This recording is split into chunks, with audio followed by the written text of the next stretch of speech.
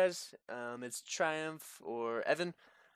Just recording a little tutorial for you guys. I like to keep these short and pretty basic and then I guess in the future work my way up to more in-depth modeling.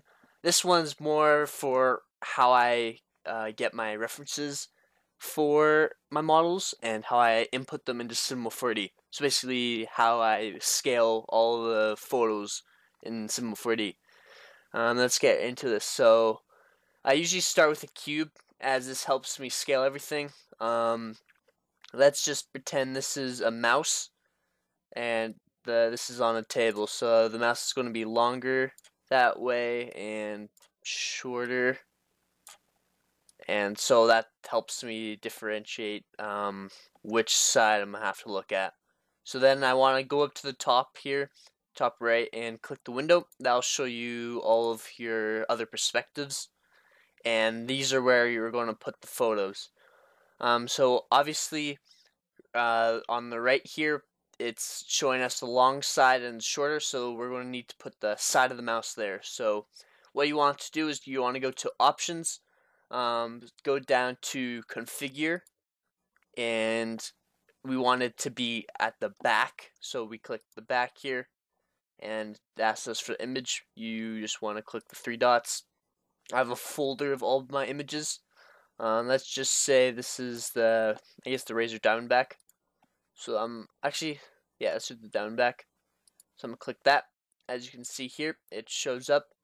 So let's make sure it's to scale. So for modeling, I like to keep it where the models, or at least the photo that I'm basing the model off of, is like technically on a floor.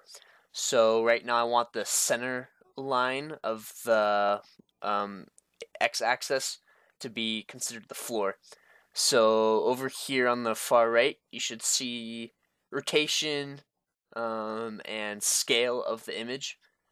So at least for offset Y, that's moving it up. You just want to drag that and move the image up. So right now it's touching the x-axis, which is what I want. And now let's get our cube to scale of this. We'll just base everything off of this image. So I just want to make it the same length. Let me just play with that. And make sure the cube's also touching the 0 there.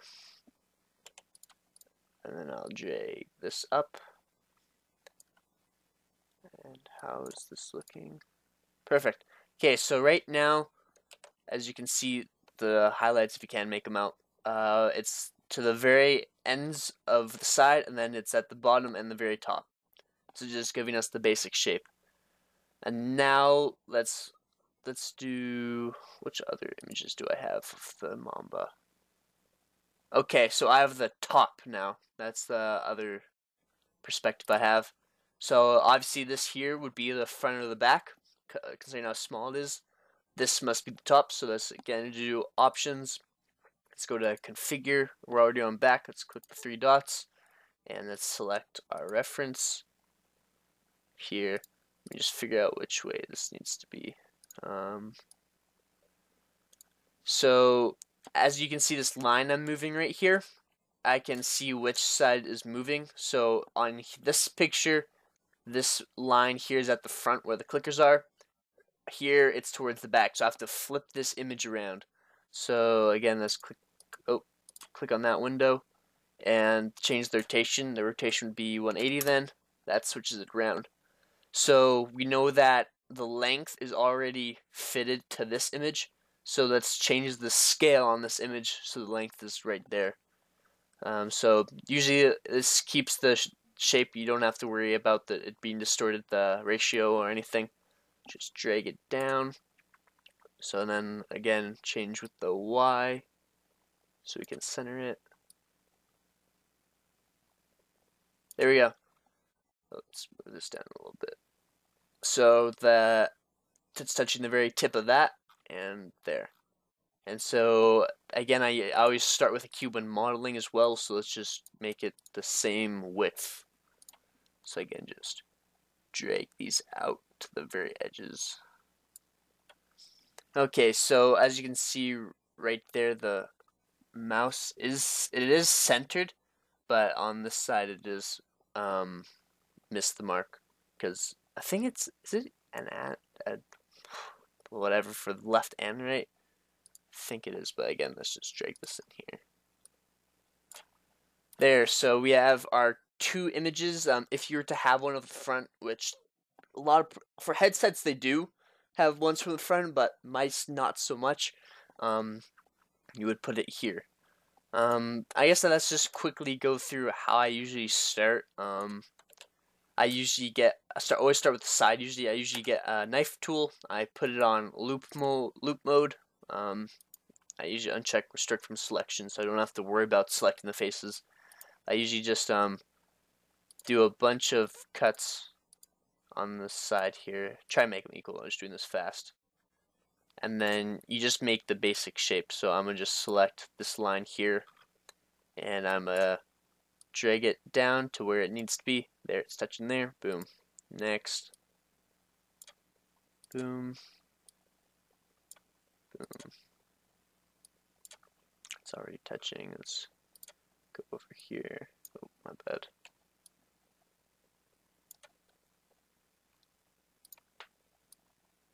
There, we basically already have basic shape of the mouse. Then I do a bunch of sculpting, or not. I wouldn't call it sculpting. I just play around, like I move lines, stuff like that, until I get the basic shape. And then at the end of all of that, I drag the basic chiseled shape into sub D. I'll probably go into way more in depth than that in the future.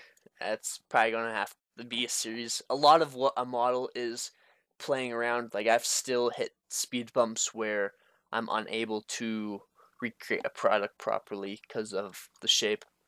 But I'm getting a lot better. I'm still learning. But yeah, I hope this tutorial helped you guys in the models you're doing right now. I know I had to figure out how to do this, and once I did, it helped me so much. But make sure to leave in the comments what tutorials you'd like to see next, what your guys are struggling with, and I can definitely do tutorials on those. But yeah, I hope you guys have a good rest of your day, guys.